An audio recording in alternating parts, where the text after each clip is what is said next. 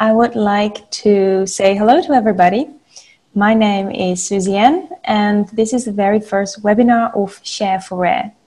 And today we're exploring in what ways social media can be used to create compelling and powerful messages for certain groups of people. So that can be patient organizations, that can be politicians, that can be wherever you want. We start a little bit with introducing ourselves and the organizations that we work for. And secondly, I will hand over the microphone to Estíbaliz, and she will talk more about how you can create those target groups and how you can craft those key messages. I do want to tell you that this webinar will be recorded and the slides will be sent to you afterwards. So you don't need to write and listen at the same time. So you can just fully focus on what we have to say. And if you have any questions, you can always ask them in the chat. So first of all, I'm Suzianne Bakker, and I'm the Communications Coordinator of the World Duchenne Organization. The World Duchenne Organization is actually a collaboration of patient organizations all over the world, and we're trying to improve the lives of people affected by Duchenne muscular dystrophy. And we do that by promoting certain research activities or providing people with the right information. And one of the ways that we're doing that is via S4R. And we also have on this workshop Begonia. She's a patient engagement coordinator at the Hospital of Saint-Jean-de-Deux. I'm sorry, I will probably pronounce it wrong. And Estíbaliz, and she's the communications manager of that hospital. And now that we've introduced ourselves, I think we will go on to the next slide. Because if you have any tip or any option or whatever you want to say, you can always Twitter and use the hashtag S4R webinar. So if you have any questions or feedback or comments, you can always tell them via the S4R webinar hashtag. Just as I said, if you have any questions, you can ask them in the chat panel. Just make sure that you are asking them to everyone and not just to some person. And if you want to know any tips, then you can look at the bottom corner. For example, you can see that bluish, greenish bottom that says these slides will be sent to you after the webinar. Okay, now that that is all done, I'd like to talk about the agenda. So what we're going to do today is just have a brief explanation of all social media platforms and how you can use them and which messages you can create in order to engage your audience with the right message. Afterwards, we'll have some tips and tricks and helpful resources in order to make your social media more effective. And afterwards, Begonia will share something about the project S4R and what it does. And then after that, we will have some questions and answers. So if you have any questions to ask, you can just type them in the chat box and then we will ask them and answer them later on.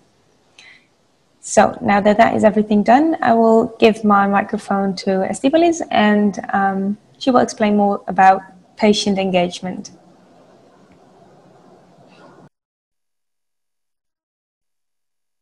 As told you, I'm going to talk to you about social media and patient engagement.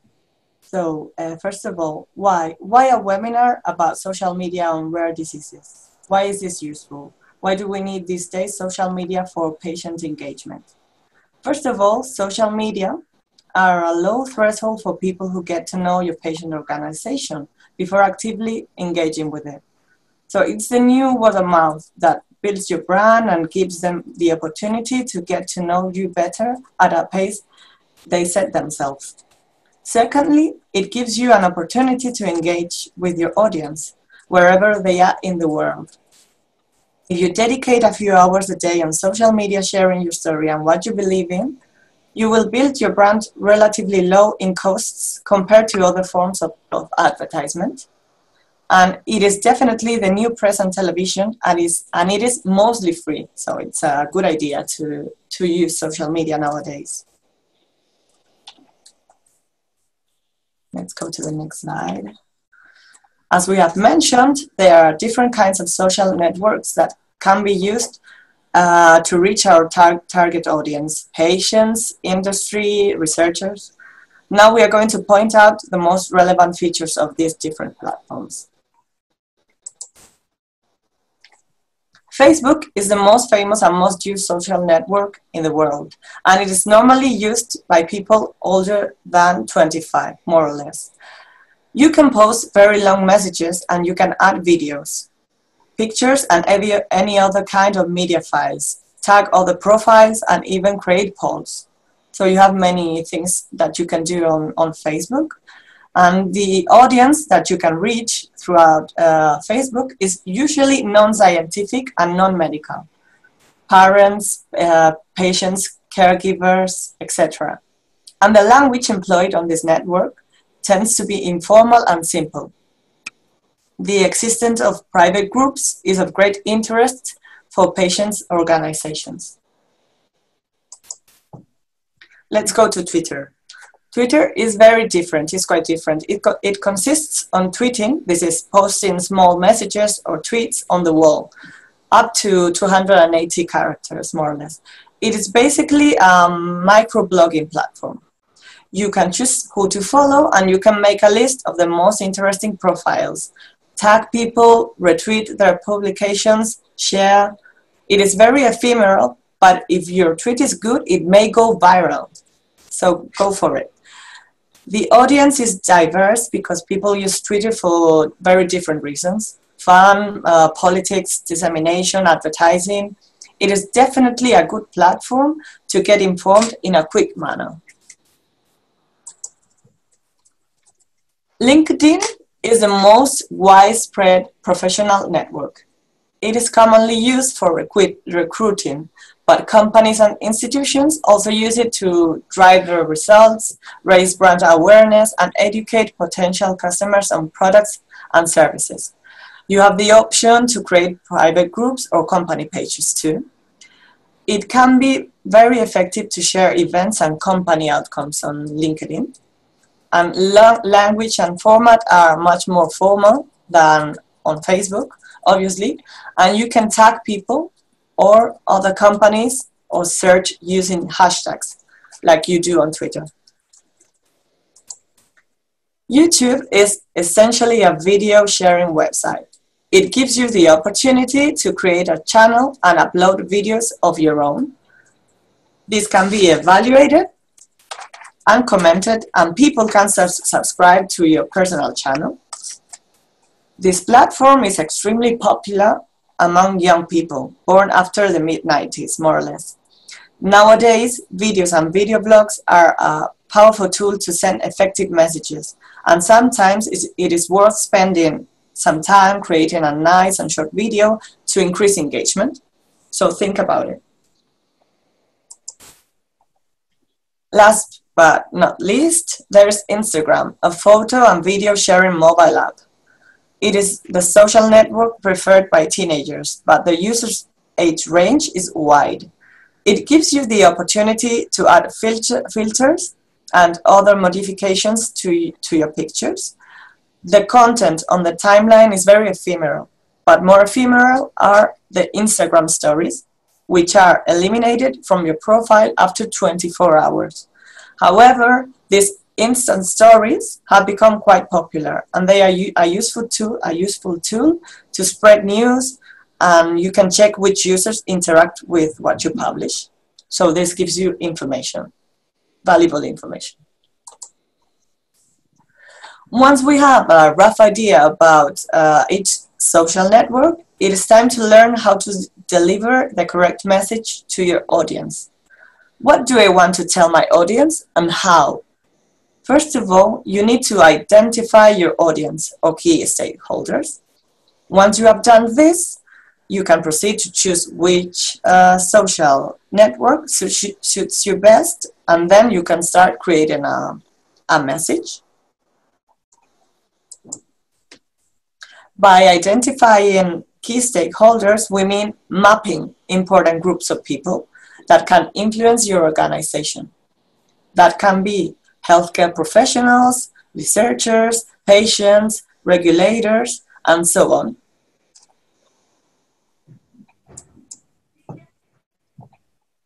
if you want to identify your stakeholders, try to answer first these questions, the following questions. 1. Who can influence the way we operate? Who can impact or be impacted by our organization? 3. Who can help us understand our issue or challenge? And 4. Who is interested in our success? Think about this. There are many online tools to map your stakeholders, but one way is to map them by an influence and interest scale. It looks like this, okay? By mapping your stakeholders and prioritizing them, you discover which group you want to focus on, because that's where you get most bang for your buck. So don't worry about writing it down. We'll send you the slides after the webinar, okay?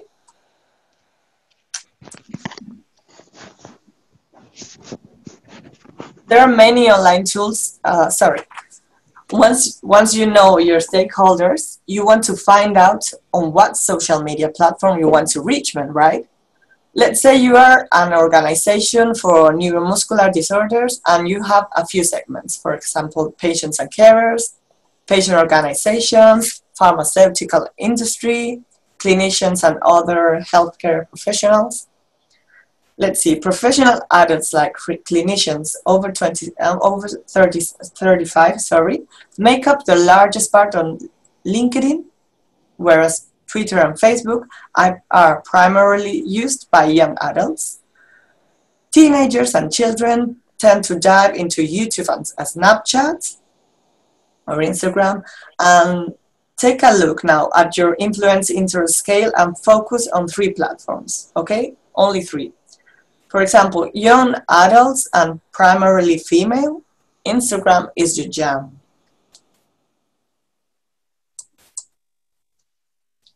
One example, World Duchenne Organization, for example, they use Facebook, Twitter, LinkedIn, and YouTube. Facebook to reach the families, Twitter for healthcare professionals to report events, and LinkedIn to share scientific news. And finally, YouTube, because they found out that a lot of Duchenne boys and young men are looking for information that is easily digestible. So this World Duchenne Awareness Day, they publish a series of educational videos explaining the best Duchenne care. Bear in mind that patients and carers are mostly active on Facebook and Twitter, whereas the industry, clinicians, and healthcare professionals are mostly seen on Twitter and LinkedIn. Bear this in mind, okay? If you make that distinction, you can start crafting key messages that you want to spread. And this is the most exciting part, creating a message, an engaging message. You found your audience, but what are you going to tell them? Each stakeholder has a different intrinsic motivation to stay involved, so you want to deliver different messages with a different tone of voice to different groups within your network. For example, a patient can follow you on Facebook to find information about trials and get emotional support from the community, whereas a clinician primarily checks your tweets to find out if there are interesting events to attend. You always stay true to your mission or vision, the core belief of your organization. So first, choose the tone of voice, include keywords, engaging keywords. You can use questions and polls to raise engagement. You have to be concise and create interesting content. To make this entire social media work a little less time consuming, we have some handy tips. Depending on what social media platform you are working on, you can use different tricks. For example, Facebook. Facebook gives you a nice opportunity to connect with patients and their families and build a community. You can have a Facebook page and create a private group so that patients can interact. You can also share videos, infographics, etc. to educate your audience. always using a non-technical language, remember. Remember also to use emojis, friendly links, pictures, polls, or GIFs to increase engagement. On Facebook, you can also benefit from the donation button to receive donations when people visit your page or enable people to fundraise for your organization.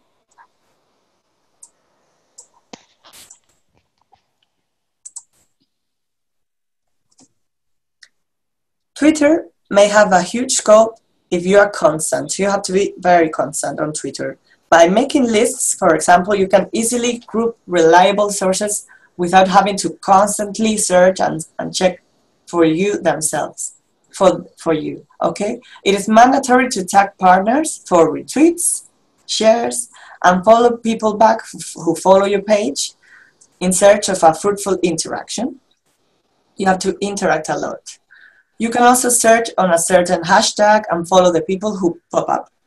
You can use Google Trends to identify the popularity of a certain hashtag, for example, and choose the one that reaches the biggest audience. Try always to use short phrases, emojis, and hashtags. These tweets with these components are very successful. So try it. Try to do this. LinkedIn will help you reach the professional community. Scientists, clinicians, institutions, pharma industry. That is why the tone must be professional and the contents must be science-related always. Scientific papers, events, conferences, meetings, international days, important, protocols, and so on. You can use also LinkedIn to share the outcomes of your organization, these meetings and workshops you do, etc. And then you can also tag companies and key stakeholders to gain more followers. In general, you can employ these useful tips to increase the scope of your social media profiles. The key point always is to interact as much as possible with your audience. And for that purpose, you must tag partners, retweet, share interesting contents. It is essential to identify active users and interact with those. And for this, Twitter lists are very practical, for example. It is interesting to share events, mostly on LinkedIn. Use as much visuals as possible, like videos, GIFs, infographics, as we have already mentioned. Choose nice pictures, and remember to use emojis on Facebook and Twitter. They are proved to increase engagement. Do not share long and messy links. Shorten and customize them using bit.ly, for example. You cannot use the same language tone to reach all audiences, whereas on Facebook you must use a very close and friendly language. LinkedIn is more serious and professional. Take this into account, okay? The time of publication is also fundamental to reach more people, especially on Facebook and LinkedIn, because Twitter is more continuous. On Facebook, it is better to publish after 9 p.m. and maybe also around 2 p.m., mainly from Monday to Thursday. LinkedIn is consulted at first time in the morning during the week, mostly. And Twitter is used at any time. To increase followers on Facebook, invite every post liker to like your page. This raises followers, okay? Try to create thematical monthly campaigns. For example, the International Awareness Day of your disease of interest, genetical issues, drugs, etc. And do not forget that your posts must be smartphone friendly always, because the percentage of website visits from mobile devices grew from 57% to 63% between 2016 and 2017. And in the science category, it grew a whopping 8%. So a website or profile that is not correctly seen on a smartphone screen will not be successful. Smartphone first. Finally, post scheduling. This is crucial. You have to plan your monthly posts far enough in advance and make sure there are no grammar or spelling mistakes and that all links are properly working. Okay? All posts must share the same structure, tone, and format. Think of the date, the kind of post you want to create, your links and your pictures. Think about campaigns, and you can think about special days like the World Duchenne Awareness Day, Rare Disease Day, Pediatric Cancer Day. You have many options.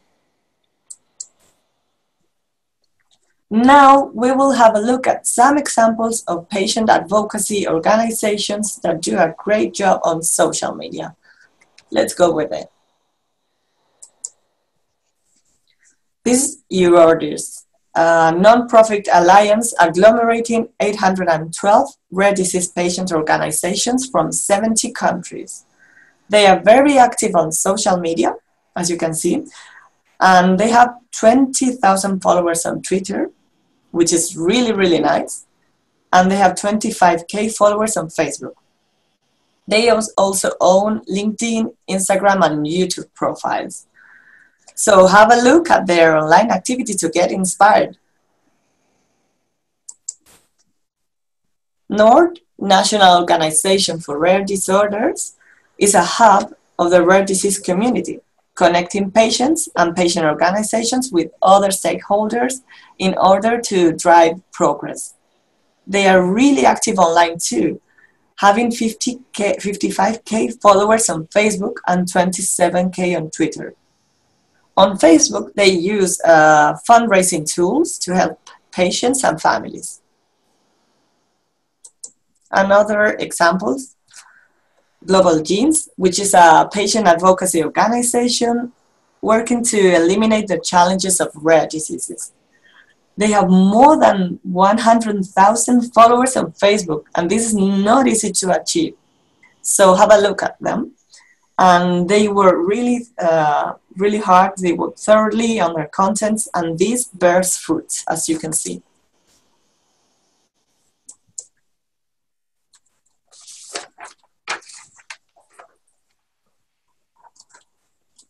So, Suzanne, we go to the next part. Yeah, absolutely. Thank you for your explanation. We will now hand it over to Begonia, and she will tell something about the Share for Rare project. Begonia, it's all yours. Hello, thank you very much for the people that is connected here. It's a pleasure to introduce to all of you the Share for Rare project. This is an initiative funded by the European Commission. Share for Rare is a CAPS project. It stands for that it's a collective awareness platform for social innovation. The coordinator of this project is Fundació Sant Joan de Déu. We are the research organization linked to Sant Joan de Déu Children's Hospital, and we are the largest pediatric hospital in Spain. Imagine, in this hospital, basically the patients that we attend are children and young people with a rare condition. Approximately 80% of our patients are suffering these conditions. We are learning a lot every day from the families and for sure for the patients about the meaning to live with a rare condition. And for us, it's very important and very crucial the knowledge that patients and families have about a specific rare condition. Say this project is something that we decided to create a long time ago through the experience that we have with the previous initiatives and projects. Hospital Sant Joan de Déu had a long time ago a project with the name Liquid Hospital that was focused in the development of several platforms addressed to connect people outside of our hospital, to interchange the knowledge, and to offer and bring services to people that perhaps can be attended in our hospital, but with the use of the new technologies and the social media, we can reach them and support them in the process to live with a rare condition. Take this, we consider that the social media, and Estivalit have explained to all of you many interesting uses, it's a nice opportunity to increase the education, to increase the social support, and for sure to offer research opportunities for the patients and the families. These are the three pillars, the three main goals of this new project, and with this proposal, we are at this moment designing this platform.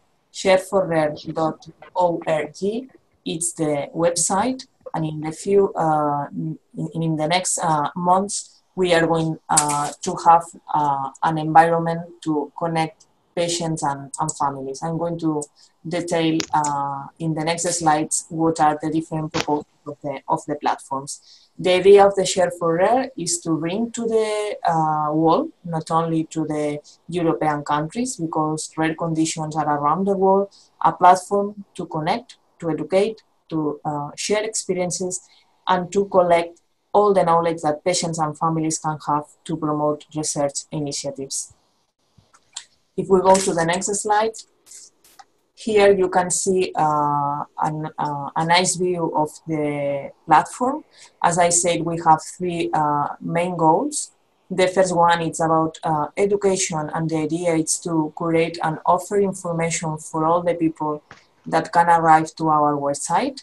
As you know, basically the patients and the families, when they receive the diagnosis, and before this moment, they used to go to the internet to try to find information about the symptoms or about the condition.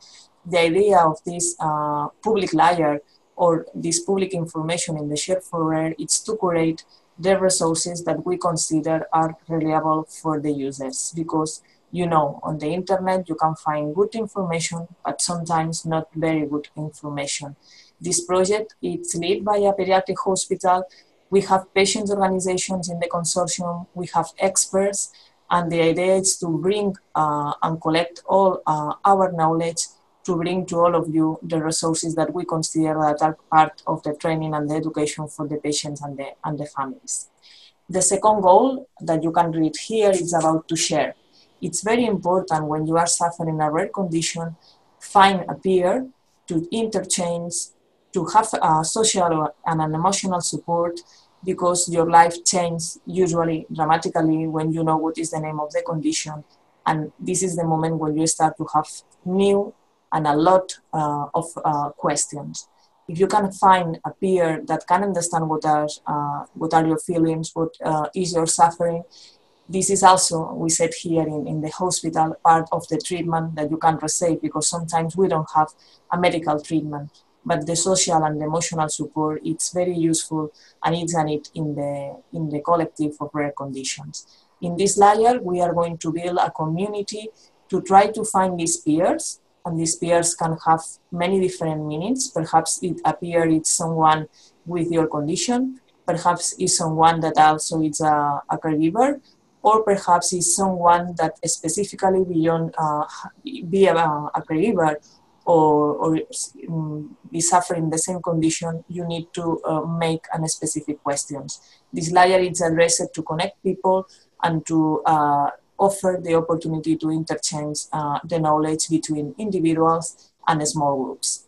And the third layer, that is the heart of the project, is research. Basically, in the field of rare diseases, we have a very dramatic data, that it's the statistic that summarizes that basically only 10% of the rare conditions have a basic and solid knowledge about the condition. It means to know what is the natural story of the condition, to identify what is the cause of the disease. 80% of them are rare conditions, but there are a lot of work to do in order to change this 10% in a high number, because we need to know the conditions, to try to invest resources, to try to investigate potential treatments. Not always, you know, we can achieve the objective to cure the condition, but at least to make easy the life with a better conditions during the daily life. This is the proposal of this layer to promote research projects. And the idea is to collect all this knowledge that I mentioned previously that patients and families can have in a secure and private environment, and help the different clinicians and researchers that are behind the project to understand the condition, and secondly, to try to increase, make new questions in order to promote other parallel research initiatives. This is the heart of the project, And you know, if we invest in research, it's sure that we don't know sometimes the time, but in a midterm, perhaps we can change, no, the course of the conditions, because in most of these conditions we don't have any therapeutical option to bring to the patients. In this case, you know, the limited number of patients, it's something that don't help for the pediatric hospitals, for the research centers. And in this case, it's very crucial and very important to try to involve as much patients we can, because we are speaking about rare conditions, and it means that sometimes in one country we don't have enough number to develop a research project. For this reason, this platform are going to allow to connect patients around the world. And it's crucial to have a significant sample of patients, to collect this data, to analyze, to empower and educate the families through the different outcomes of this analysis, and bring to the research community this information, because sometimes this information can be used in the process to analyze and to test a new treatment. If we move forward in this slide, you can see here what is the ecosystem in what patients with a rare condition are living. We have in Europe a good initiative that are the European reference networks, the ERNs. For sure, we have the clinicians, researchers, and all the ecosystem that is connected with the health system, the health professionals, the public health representatives. But on the other hand, we have a huge number of stakeholders that can support, can make feasible the research, and can offer all the resources and skills that sometimes patients and families need to be involved in this kind of initiatives. I'm speaking about the patients' organizations, the patient advocates, and the volunteers that sometimes are people that are invisible but are doing a great and a huge work to increase the awareness about these conditions. To test this new platform that is addressed to collect this clinical information to increase the knowledge that we have about rare conditions, we decided to work with two pilot of group of conditions. Instead to work in an individual basis, the idea is to work by groups of conditions, because sometimes the symptoms can be common, and sometimes also the treatments. The first group is going to be the neuromuscular disorders. You can read here in the slides the different diseases that we are going to study. Some of them are more frequent, considering that are in the box of the rare conditions, but there are others that are ultra-rare diseases. Social media can bring the opportunity to disseminate that we are going to develop these research projects, to arrive to the families, and to connect these people that are around on the social media and in the digital world, and move them to this private and secure environment that it's going to be the research platform Share4Rare. The second, here you can read also and identify what are the main organs affected in these diseases.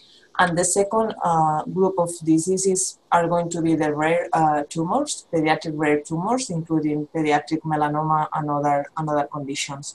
All this information is included in the website of the project. If you are watching this webinar and you are part of the ecosystem that is connected with these conditions, you are welcome to join to the platform. But in any case, remember, Share4Rare is addressed to all the people, not only to the patients and caregivers connected with these two groups of conditions, neuromuscular disorders and rare tumors. And you can also request the access. The access to this private environment is going to be ready at the beginning of the year. And now, if you want to follow the different updates of the project, you can join us through the newsletter, that the first one is going to be launched in a few days. This is the planning of activities that we are going to develop in this project, the main and the most important activities. The project is going to last until the end of 2020. Here you can read that we are working in the first year of the project this year, because the project was launched the 1st of January. We are working with the patients. As I said, research and patients are the heart of this project, and we are developing this platform with the involvement of patients and patients advocates. We are so proud to have them in the project, and this is the way that we know that we need to work in these initiatives. We need to work not for the patients, we need to work with the patients. Also, we are going to perform along the project 2 hackathons. It means that we are going to celebrate 2 big important activities to involve different experts, not only patients for sure, because they are going to be there, but also people from the IT field, clinicians and other professionals. We are going to bring them 2 big questions and important services that we want to include in this platform. And together, because the value of this platform is the collective intelligence, we are going to develop these new services for the Share4Rare platform. The first hackathon is going to be performed in the summer of the next year, and in the summer of the last year, in 2020, the second one. The development of the platform is working at this moment, as I said, and we expect to launch the platform at the beginning of the next year. And remember, the pilot projects, specifically the diseases in which we are going to collect this huge and very important amount of clinical data, are going to be regarding rare tumors, pediatric rare tumors, and neuromuscular diseases. Further information about the specific conditions are in the website of our project. What is the last proposed or aim of these research initiatives that we are going to perform in the Share4Rare project? You can see here in the slide that there is a sample of in the wall of patients. Remember that if we are speaking about very ultra-rare diseases, this number is going to be very, very small, even if we join all the patients around the world. We are going to achieve a specific sample in our platform, because you know that not all the people have the potential to access to the internet. This number we expect that will be very significant for the project. And the last objective and proposed is to increase this medical knowledge and try also to recruit patients for other specific projects. For example, I said that with the data that we can collect through the patients, we can improve, or in some cases, describe the natural story of the condition. It means that we are going to have a specific clinical data from patients, and if in the future, for example, there is a new potential treatment for these patients, and we know what of these patients are in the same page of the inclusion and exclusion criteria for a trial, we can invite them to participate in this study or to contact with the hospital that is going to perform this trial. This is one opportunity for these patients at the end of this project to offer them this opportunity to connect with these centers that can perform other projects connected with the disease that they are suffering. And the most important thing, and this is a cross-cutting objective of this project and the platform, is to improve the quality of life of the patients and the family. Because remember, we are speaking about children, and when a child or a young person is suffering a rare condition, the whole family is suffering. The same with adults, but the questions and the suffering is different when a kid that it's not expected, because it's not natural to suffer a rare condition, have this health problem. And now it's the time to introduce the different social medias that are connected with our platform that we expect can work as a big speaker in the rare diseases community to spread the word about the Share4Rare. Suzanne, it's your time. Thank you.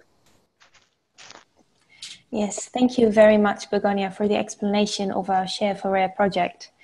I don't have very much to add. I just want to add that if you have any questions or you want to have more information regarding the Share4Rare project, you can always look us up on Facebook, on Twitter, on LinkedIn as well. Our YouTube channel will be soon available because this stream will be made available there. And our website, share4rare.org. And you can always just email us using info@share4rare.org. So that brings us to pretty much almost the end of our webinar. I'm just trying to summarize what we just went through all. First of all, we tried to educate all of us about the different platforms that you can use considering social media. Then you actually have 3 steps to define your target audience, to choose the channel that you want to engage on, and to create your message. And this handy, how do you call that, image will come in good. For example, Twitter can be used for microblogging. A social site it is, and you can use a lot of emojis or whatever. And Facebook is more about creating a community, so it's more friendly tone of voice. You can share like videos, you can share polls, you can have private conversations in private groups. You have Instagram as well, which is more about social sharing, which is more pictures, much more like visually engaged. And LinkedIn is primarily business orientated, especially for healthcare professionals and all the clinicians. If you want to reach them, LinkedIn is the place that you can reach them best. I think that is pretty much it. If you have any questions considering this social media webinar, you can always ask them, or you can email them afterwards.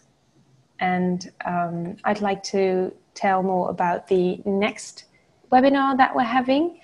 It's on October 17th, and then Bettina Rill, which is the chair of the Melanoma Patient Network Europe, will give a webinar about following scientific news for patient advocates, and especially how to read scientific newspapers and how to get along with other congresses. So thank you very much for participating. As you can see, the slides will be sent to you shortly. And thank you all, and goodbye.